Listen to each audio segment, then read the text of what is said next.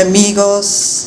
Yo sé que tenemos aquí congresistas, oficiales de partidos, tenemos alcaldes, oficiales militares de la policía, autoridades nacionales, embajadores, mis colegas, miembros de la sociedad civil, representantes de compañías, la prensa, importante,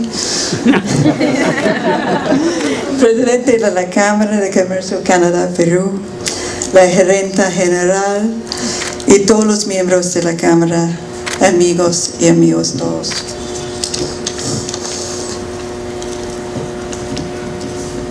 Esta noche celebramos el aniversario 148 de Canadá.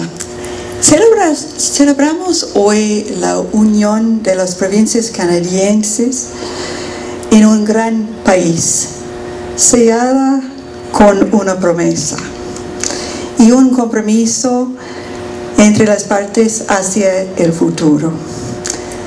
Realmente la fundación de nuestro país fue más boda que batalla. Y como las bodas florecen en el verano, alrededor de ustedes esta noche es nuestra visión de nuestra tierra del norte en verano. Desde la bienvenida de nuestras naciones indígenas, dada por el tipi, allá, gracias a Montali, hacia el pino letrero que muestra el alcance de nuestras 10 millones kilómetros cuadrados en Canadá y los lazos con el Perú, gracias a Pacific Rubiales para este pino, rodeada por nuestras montañas, donde aún en verano se quedan los glaciares. Esto es en esta esquina allá, aunque usualmente nuestras montañas no gozan de un río de vino de hielo. Gracias a First Quantum. Soñando con nuestros innumerables lagos y ríos, donde la emblemática canoa roja canadiense flota. En este lugar, no sé si usted puede ver en esta parte allá, y dicen que los verdaderos canadienses pueden hacer amor en la canoa.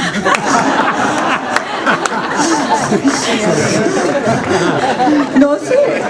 Bueno, quizás. Gracias a Berek.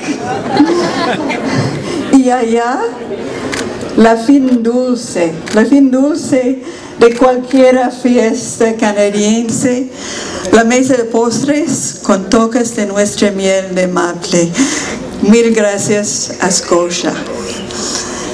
Y un favorito aquí, un osito que realmente es algo importante para mí, porque en mi pequeña comunidad en Manitoba hay muchos osos y cada año he pedido un oso en la fiesta, y esta noche tengo mi oso. Muchas gracias a la Cámara.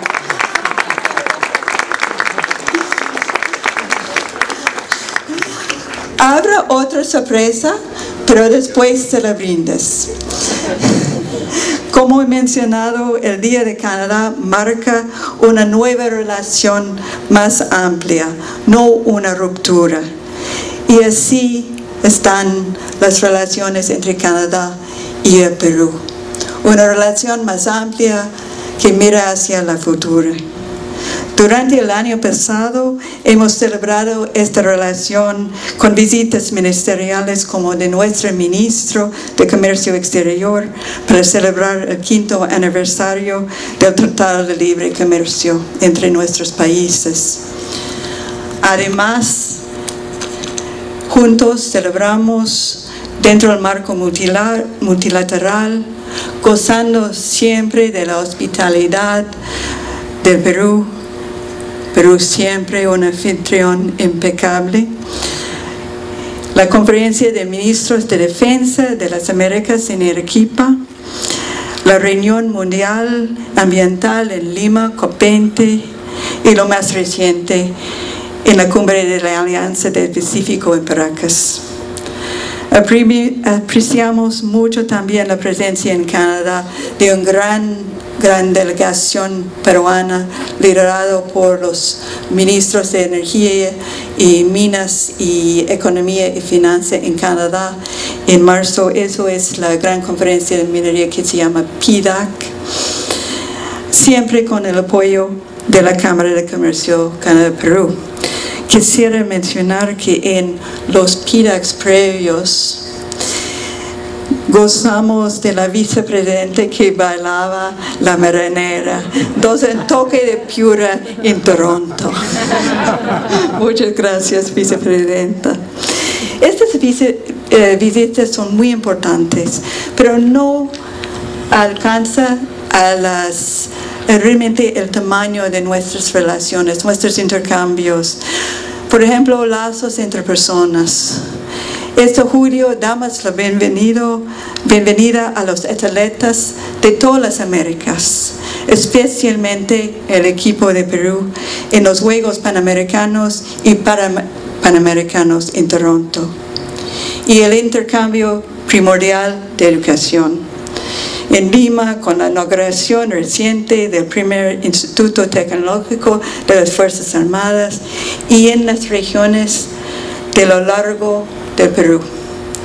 Estamos trabajando juntos en educación técnica, primaria, universitaria, profesional, bilingüe y bicultural, en cooperación con todos niveles de gobierno y con sociedad civil, en mediación de conflictos, capacitación, en apoyo a las mujeres, en derechos humanos y responsabilidades ciudadanos, en valores compartidos, en nuestro apoyo al Perú para su membresía eventual en la OECD, en defensa y seguridad, con contratos, transparencia, gobierno a gobierno, cursos en Canadá, capacitación aquí y muchas conversaciones. En agricultura, con nuevos proyectos cuyas metas son integración a la cadena de valores global. Canadá siendo mercado abierto y realmente muy abierto para los productos no tradicionales de Perú, en ciencia y salud, y por supuesto en minería, finanzas, en energía, defensa y servicios, donde cada día nuestras compañías trabajan para la prosperidad mutua